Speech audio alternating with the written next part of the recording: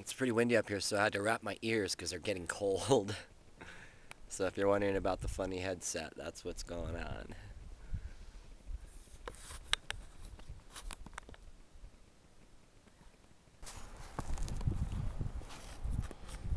Number 43. The softest of all things overrides the hardest of all things. Only nothing can enter into no space. Hence I know the advantages of non-ado. Few things under heaven are as instructive as the lessons of silence, or as beneficial as the fruits of non-ado. From the Tao Te Ching.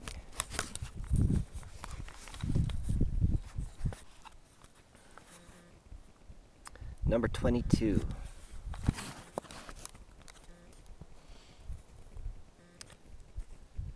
Bend and you will be whole. Curl and you will be straight. Keep empty and you will be filled. Grow old and you will be renewed. Have little and you will gain. Have much and you will be confused.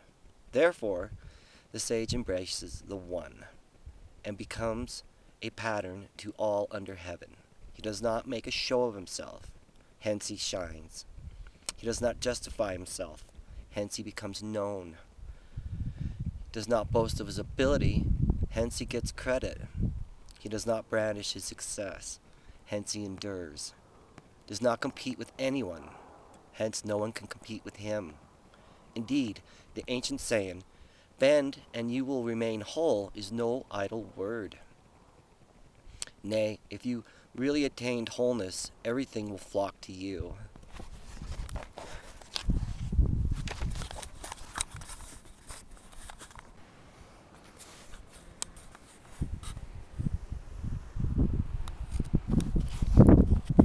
Number 24. One on tiptoe cannot stand. One astride cannot walk. One who displays himself does not shine. One who justifies himself has no glory. One who boasts of his own ability has no merit. One who parades his own success will not endure. In Tao, these things are called unwanted food and extraneous growths, which are loathed by all things. Hence a man of Tao does not set his heart upon them. Number 24.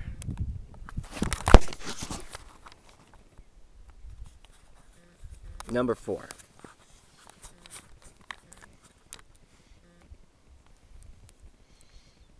The Tao is like an empty bowl, which in being used can never be filled up.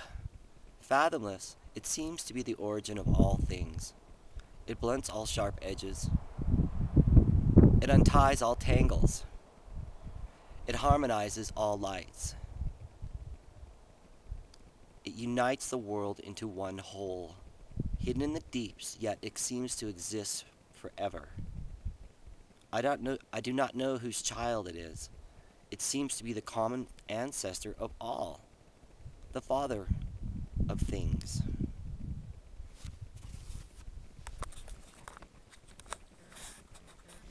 I really like this one a lot. Number 6. The spirit of the fountain dies not. It's called the mysterious feminine. The dory of the mysterious feminine is called the root of heaven and earth. Lingering like gossamer, it only has a hint of existence. And yet when you draw upon it, it is inexhaustible. Number 6. 14.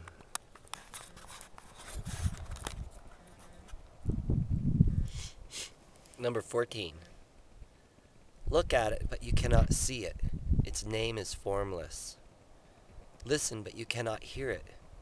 Its name is soundless. Grasp at it, but you cannot get it.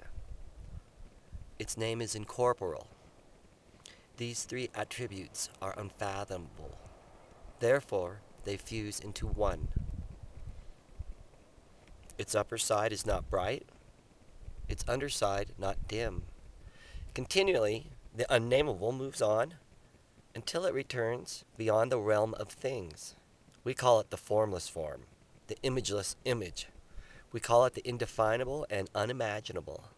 Confront it and you do not see its face. Follow it and you will not see its back. Yet equipped with this timeless Tao, you can harness present realities. To know the origins is initiation into the Tao. Number 14.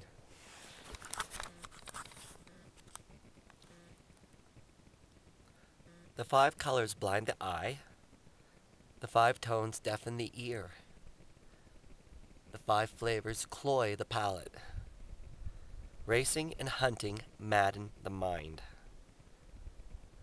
Rare goods tempt men to do wrong. Therefore, the sage takes care of the belly and not the eye. He prefers what is within to what is without. Number 12.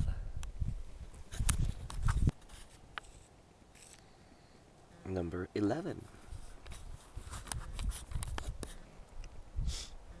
30 spokes converge upon a single hub. It is on the hole in the center that the use of the cart hinges. We make a vessel from a lump of clay.